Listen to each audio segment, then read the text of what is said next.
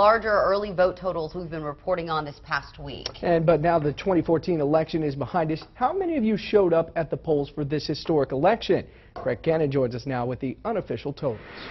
Well, for an off-year election, it was a larger turnout compared to the last midterm election in 2010. Let's start with Benton County here, our largest population county in western Arkansas yesterday. You see 62,568 showed up to vote yesterday. Now, 2010, the number, there you see, 684 rather, almost 9,000 votes yesterday, different.